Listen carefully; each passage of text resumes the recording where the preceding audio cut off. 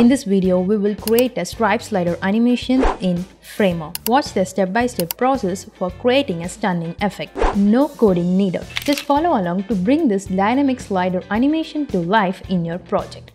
Let's dive in. So inside the canvas, I'm going to create a frame. So for that, I'm choosing the key as F. So the frame is created. Let's give the width to fill and the height to be 650 pixel. Now let's rename this frame as slider section. Now inside the slider section, I'm going to create another frame. Let's rename this frame as container. And for the width, let's give it as fill and height to fill. But we need a breathing space for the slider section. So I'm choosing the slider section and I'm giving the padding value to 10. Now again we need to create another frame that is for the picture. Let's name it as picture and give the width to fill and height to fill. Actually in the slider animation we are going to use the two components that is in the nested component. First let's create the component for the picture that to be represented. So before that let me change the slider section color to white. Now we are going to create the component for this picture. For that I'm choosing Ctrl-Alt-K in order to create a new component that is for the picture. So we have a variant. Let's rename this variant to stretch image and let me give the color for this background. Now let's give the width and height of this as 650 and height to 650. Now we need to add another frame for the image. So I'm choosing F for the frame. Let me rename it as image. Let's choose the image. And coming to the position, let's make the position to top center. So we get the space at the top. Now we need to create the name and the job at the top right corner. So for that, I'm again creating another frame. Inside it, I need to add the text. For that, I'm pressing T. Let me tweak the changes for this text as semi-bold. Let me change the color to white. Let's give the size to 35. Now let's change this frame name to content, and for this I'm changing it as name. And for the width, let me give it as fit. And for the position, we need the position to be relative. It's not enable. So it's because it's inside this image, I need to make this content to be at the top of this image. And also it's not aligned properly, it's because of its direction. Let's make the direction to vertical. And also we need this image to be absolute. It's not to be in a relative. So let me change this type to absolute. And let's set the position to be at the top. Let's make this to 0. Fine. But the content is placed in the center. So for that, I'm choosing this variant. And I'm going to the distribution. I'm choosing as start. Let's make the alignment to the end. Got it? And also we need to create the spacing at the top and the right.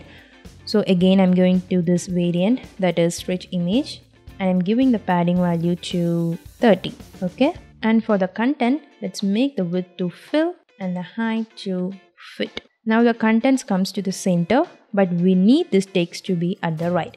So by selecting this content, I'm going to the distribution and let's make it as end. Let's take out this color and we need a text for the job. So again I'm duplicating it, but the direction is in horizontal. So I'm choosing the content again.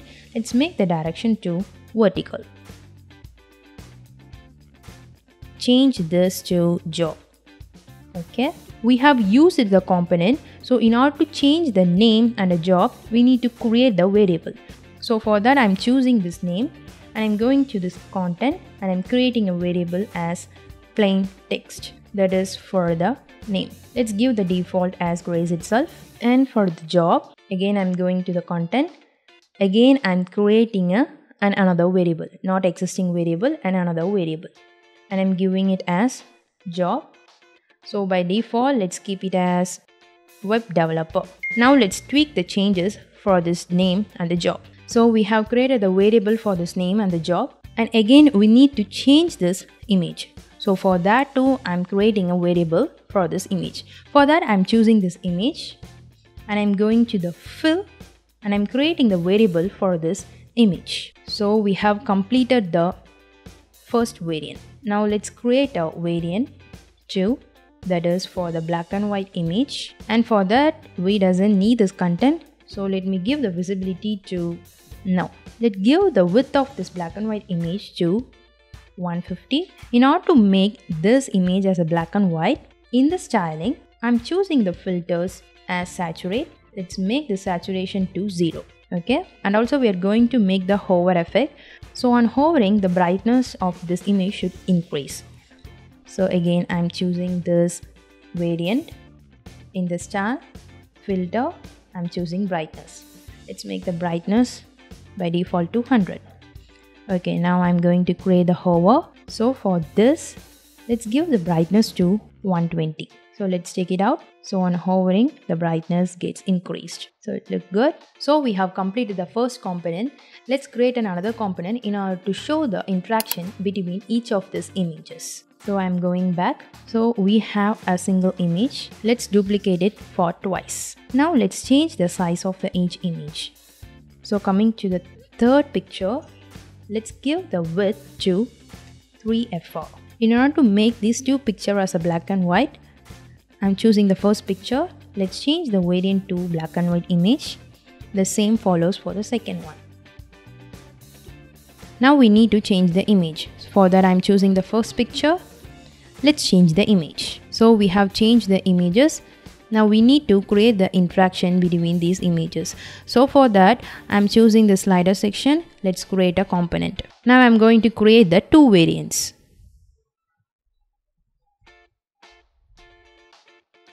The first variant will be like this.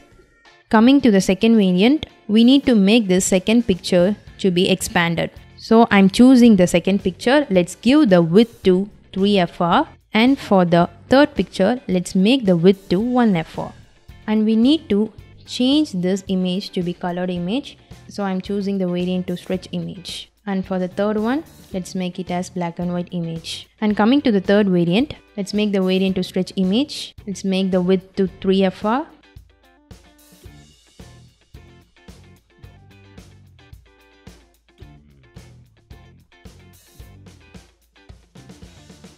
So we have made the basic setup. So we need to change the text of it. We have already created the variable, so it's easy to change the text.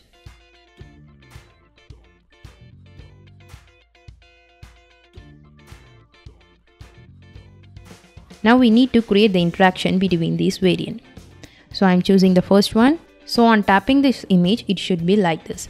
So I'm just clicking this arrow to the third variant. So for the second one, it should be like the second variant. And for the third one, it should be like the first variant. The same follows for other two variants. So we have created the interaction between all these variants. Now let's preview this on seeing how it looks. So on hovering, there is a slight brightness change. Let me tap it. So it's working very properly. So we have made the stripe slider animation in Framer. I'm happy to share more details about the Framer and other stuffs in my YouTube channel. So don't forget to subscribe to my channel and hit the bell button so you won't miss anything.